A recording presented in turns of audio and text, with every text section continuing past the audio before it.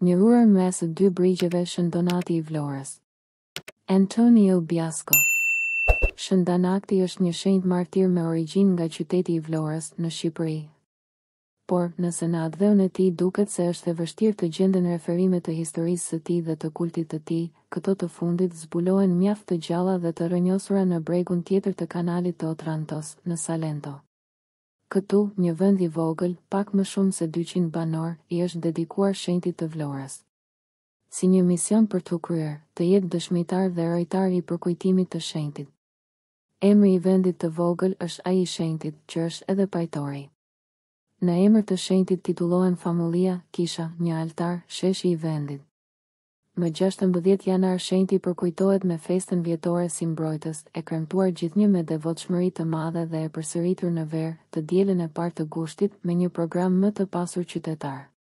Festa, e paraprirë nga një nëntëditësh me përgatitje, pas kremtimit të meshës kremtore me një panegjirik mbi jetën e shenjtit, e arrin kulmin me procesionin e shtatores së shëndanaktit në udhët e vendit, me pjesëmarrjen e autoriteteve civile dhe fetare.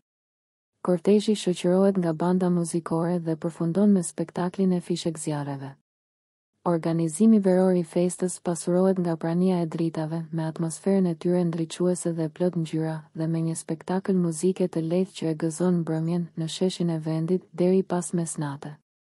Rasti I festës sjell edhe kthimin dhe pjesëmarrjen e shumë bashkëqytetarëve emigrantë në lokalitete të ndryshme të veriut të Italisë apo jashtë shtetit. Ndër banorët e vendit është I përhapur emri Dana, Danakt, në ndër të shenjtit pajtor. Gjeografikisht, fshati Shëndana gjendet në jug të provincës së Lecces, pika më ekstreme e Salentos, e njohur si Capo di Leuca, ose Finibus Terrae, fundi I botës. Përballë, në bregun tjetër, qyteti I Vlorës. Është një pjesë e detit që këtu bëhet akoma më e ngushtë. Dhe malet Seraunian, që në ditët më të bukura të erës së veriut, ngrihen lart me majat e tyre të bardha dhe të fuqishme, përtej detit blu.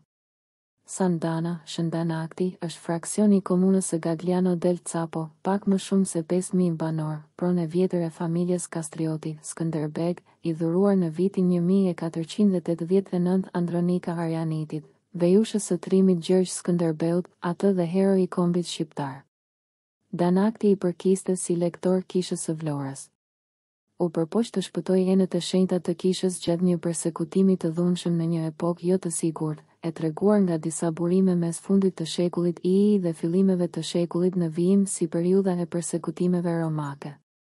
Disa grupe paganësh, banor të fshatrave afër, ku më shumë rezistonin besimet idhujtarike, ishin shtyrë deri në qytetin e Vlorës me aksione plaçkitjeje të vendeve të shenjta dhe me persekutime kundër të krishterëve. Danakti kërkoi strehim në një vend të sigurt 5 milje larg nga qyteti I Vlorës, drejt detit. Me të mbërritur nga paganët, I që kërkuar t'i flijoj Perëndis Bako, krijues I pjesë së verës.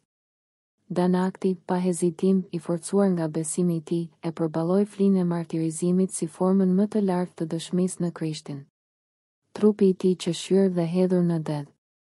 Dana në Shqipëri quhet Danakt. Në Greqi Danaz. Në disa lokalitete të Greqisë shenjti është I nderuar si pajtor I lektorëve dhe I ministrantëve. Në traditën salentine, martirizimi I shenjtit gjendet në rrethin lokal dhe I atribuohet pushtimeve saraqine të shekujve Igje, që Danakti nga Vlora, I zbritur në Salento, ka gjas se ka zhvilluar shërbimin si diakon të shenjtëroria e famshme e shenjtës Maria të Leukas, u përpoq t'i shmangej një sulmi të saraqinëve dhe të mbrojë enët e shenjta të kishës duke shkuar në drejtim të Montesardos, që në atë kohë ishte seli e fortifikuar. Gjatë rrugëtimit, Danakti u kap dhe u vra nga saraqinët që të mos mohoj Krishtin. Pranë atij vendi, në përkujtim të shenjtit dhe të martirizimit të tij, është ngritur një fshat I vogël që akoma sot mban emrin e tij. Këtu shenjti përkujtohet si shenjti I Eukaristisë, për faktin se ka flijuar vetveten që të shmang profanimin e osteve të shuguruara. Në ikonografinë e vendit ai mban me devotshmëri enën me oste të shuguruara. Versioni vendas I historisë së shenjtit përpiqet kështu të shpjegojë arsyet e kultit dhe të lidhjes së fortë të komunitetit të vogël Salentin me shenjtin e Vlorës, duke pretenduar se ai është martirizuar në këtë tokë. Në realitet, është një shenjtë I qytetit të Vlorës, e që I përket kishës së lindjes. prej saj së bashku me Shqipërinë, varri edhe Salento, territor antik i perandorisë bizantine. Dioqezat e Salentos vareshin nga patriarkati i Konstantinopolës. Do të kenë qenë disa komunitete me origjinë nga Epiri që e kanë sjellë këtu kultin e shenjtit tonë. Në kohë të largëta, kur shkëmbimet mes dy brigjeve duket sikur kanë qenë më të dendura dhe domethënëse.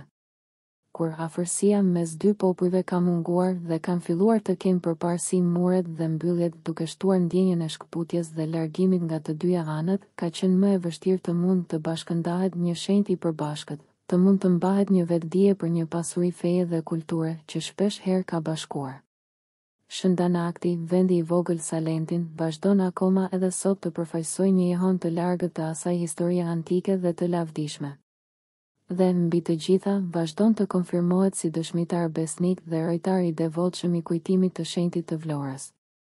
Na takon neve të rizbulojmë historinë tonë. Shëndanakti ka qenë dhe është një shenjt i përbashkët që mund të bashkojë pavarësisht largësive dhe dallimeve. Ai mund të përforcojë arsyet e ekumenizmit dhe të takimit. Njohur mes dy brigjeve. Përktheu, Nikolin Sërlëmezhi,